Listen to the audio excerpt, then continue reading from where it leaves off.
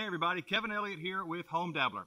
I'm out here in the yard today. I have to build a cage around my blueberries because the birds and the squirrels keep stealing them all. So I'm going to protect them. With this cage, I'm going to build it out of some chain link fencing material, these poles. I really like these, they're versatile.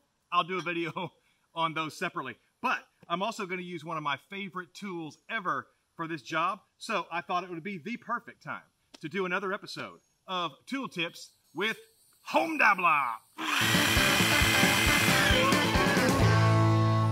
This, my friends, is one of the best, most versatile tools known to humankind. It's called a reciprocating saw. Look at this thing. Isn't it mean looking? It's most commonly known as a sawzall, okay? And the reason they call it a sawzall is because it literally does that. This thing can cut through just about any material there is. It's made for tearing down walls and going in where you don't have to worry about it being pretty. You don't have to worry about it being nice and clean cuts. You just want to get something chopped up. It comes with a lot of different blades. You can get, this one's made for, it's an all-purpose type blade. You can get them for metal. You can get them for wood. You can get them to cut nails. But the blade just shoots up and down like this. I want to show you how it works really quick. On this metal bar, it's going to cut through it like butter. One little technique with the sawzall. This is a pretty violent tool, okay? It's just rough. It's ready to go. So what you have to do is, you see this shield right here? This guard? That's made to really push up hard against the material you're cutting.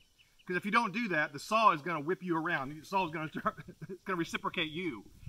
So what you have to do is put some pressure against that plate right there and let the saw be the only thing that moves. All right, so let me show you how it's done. Put my headgear on because it's kind of loud.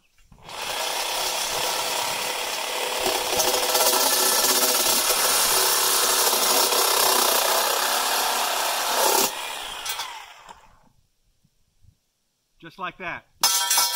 It's toast. That's a reciprocating saw. So, if you have some heavy duty stuff you want to do around your house, if you're renovating a house, or you want to do a project like this, where it's not really that important of making pretty gorgeous little cuts, look at the reciprocating saw. It's versatile, it's powerful, and you can do just about anything with it. So, I hope you enjoyed this episode of Tool Tips with Home Dabbler.